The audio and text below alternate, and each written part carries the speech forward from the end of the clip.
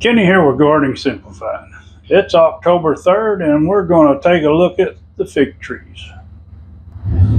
Now we're not getting a whole lot of figs, and of course this isn't a fig, this is a persimmon that's got ripe, but we're getting a few figs. We got to check them every day or every other day, keep the squirrels from getting any. And we're not getting a whole lot, but we've been making a little treat with these figs. They're just so good when you take and dehydrate them. Now these we'll just eat, but if we start getting a whole lot, we'll dehydrate them, then we'll freeze dry them for a little longer storage. This is one of the figs that I don't know what exactly variety it is. I've been waiting. Last year I didn't get any off of it. Call it SFA. It's Dr. Creech from Stephen F. Austin. Sold these at the Arboretum sale, and I've got a cutting from a friend. But the fig is purple, and you can see how the leaves look. And if anybody out there that's a fig person can help identify it, that would be good. And inside the fig, this is what it looks like, and we're going to sample it because we hadn't sampled one yet.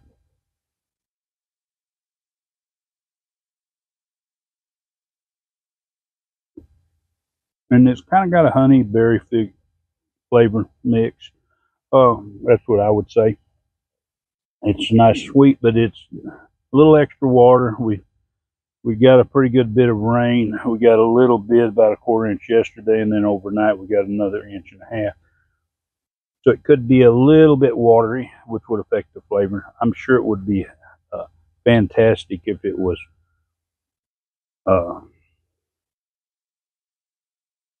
dehydrated like some of the others. Those figs just taste so good once you get rid of all the moisture in them. But anyway, we're going to go ahead and pick the rest of these today and see what we got. Okay, this is another of my unknown. Now this is one I always call compost fig, and of course it's got kind of 5 fingers too. It's got leaf kind of looks like that. The fig is kind of green, or it'll change. Now this one is just a little early, but you see it's got a nice red inside, and it's got a strong berry flavor. So if any of you know that one, yes, it's really a good tasting fig. And now this is the Peter's honey, and this fig is a little small for Peter's honey, which all of them aren't that little. But this one has a really strong honey flavor when it's allowed to get good and ripe. You can see this is it could be a little bit longer, but it's going to be pretty good. And this is one that I recommend if you like a honey flavored fig, because as you can see, it is productive. If it had more even water and had the grass kept around away from it and some more fertilizer, it would probably do a lot better. Now this is LSU Gold. This is first year for this one that I've had, and we're going to sample it. Now I'm not really going to say too much. I got a dog here that is it's a fig dog. She eats these figs, but she won't eat them off the plant. We kind of watch her, but she'll come around for a piece. Now that's what it's like inside. Nice and juicy. Let's see what it tastes like.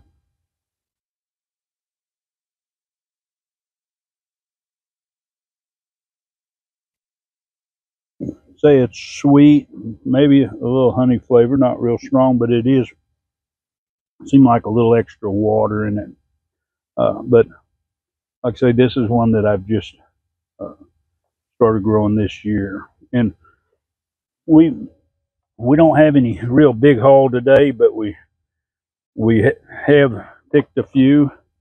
Uh, they're starting to get a few more ripe. Of course, they're just here and there, so we'll just have to try to process them as we get them.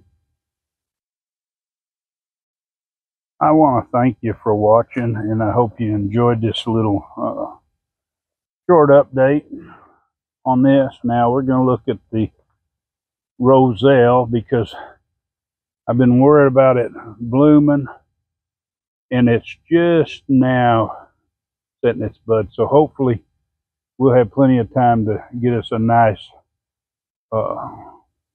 batch of calyxes for some Rozelle tea this year. But anyway, I hope you found a little bit of entertainment value in this. Maybe you can help me out on some varieties if you're kind of knowledgeable on different figs. And of course, if you're not a subscriber, you want to see more, well, hit that subscribe, hit the bell, and select all. Give her a big thumbs up and share this video. Enjoy that gardening experience.